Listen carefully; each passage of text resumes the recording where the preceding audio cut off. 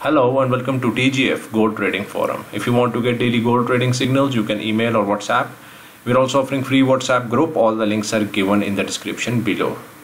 Coming to the gold market, the daily chart, and if you have seen the previous video, we were talking about 1630. And now what happened?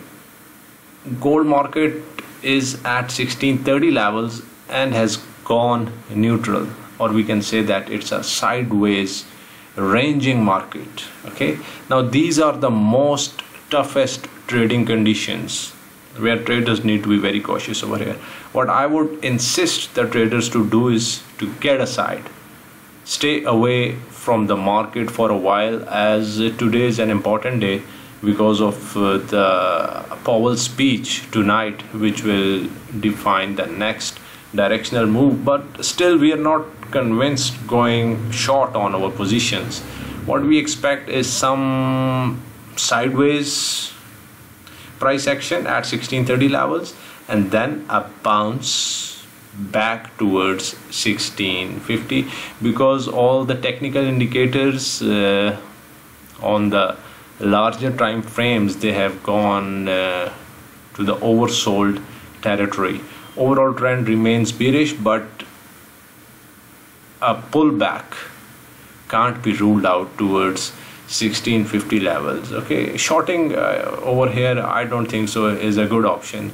We'll stay neutral on our positions and we'll watch the price action at 1630 levels, because it's the sideways ranging market, trading market right now, which is the most difficult trading condition for a trader, because there are no clear directions and there is a mixed trading bias in the market. So the traders, they are always hooked up in the bad side of the trade. So let me give you an idea that what we can do in this market is that we are going to stay neutral on our positions, okay, and we will be more tilted towards the bullish side, because as I've told you that the bears, they look exhausted now, and all the technical indicators, the RSIs and all other stuff, you know, they are all oversold on the larger time frame. So a pullback towards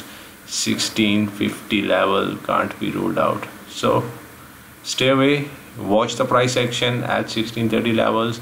Today is an important day, as the market will be going through the Jerome Powell speech tonight, which will clear the next directional bias. So enjoy your profits, capitalize your profits, okay, and do not make any undue move unless we get some next directional move. And what I would see is that the market gonna bounce back towards 1650 levels, because the market is oversold. Shorting over here, I find no logic, no reason shorting the market over here. Okay, so stay managed and disciplined, and good luck with your trades. Bye.